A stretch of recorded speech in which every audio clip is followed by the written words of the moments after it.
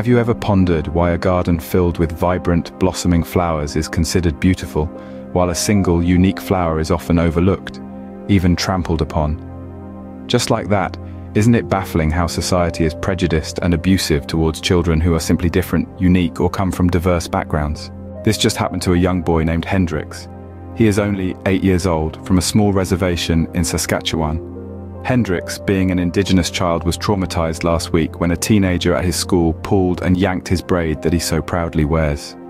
The trauma from the prejudices he just faced impacted him significantly. It broke his spirit. He's only 8 years old, and he wants to cut his beautiful hair.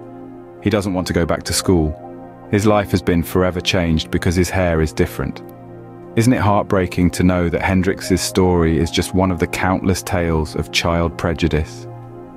Schools need to be educated about Indigenous culture and traditional ways, how the braid is important and sacred to Indigenous people. Or consider another case that happened decades ago in Ontario. An 18-month-old girl named Rayan, with her sister Dolly, 5, and brother Jacob, 4, were taken from their mother. Their names were illegally changed, and they worked as servants. They were abused, both physically and emotionally, over 13 years. Such stories of prejudice and abuse against children are not isolated incidents. They are happening every day, in every part of the world. No child, regardless of their nationality, race, or socio-economic status, is immune to the blight of prejudice and abuse. Now think of a world where every child is celebrated for their uniqueness, where every child has the right to dream and to strive for their dreams without fear of prejudice or abuse. Such a world is not a utopian dream, it is a possibility within our reach. But to make this world a reality, we need to stand up against child prejudice and abuse. We need to be the change we want to see.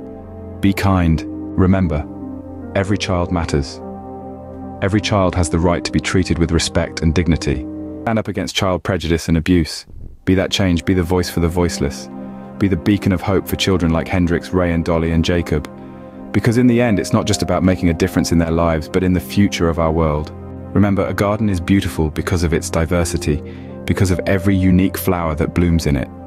And our world will be truly beautiful when every child is celebrated for their uniqueness, when every child is free from prejudice and abuse.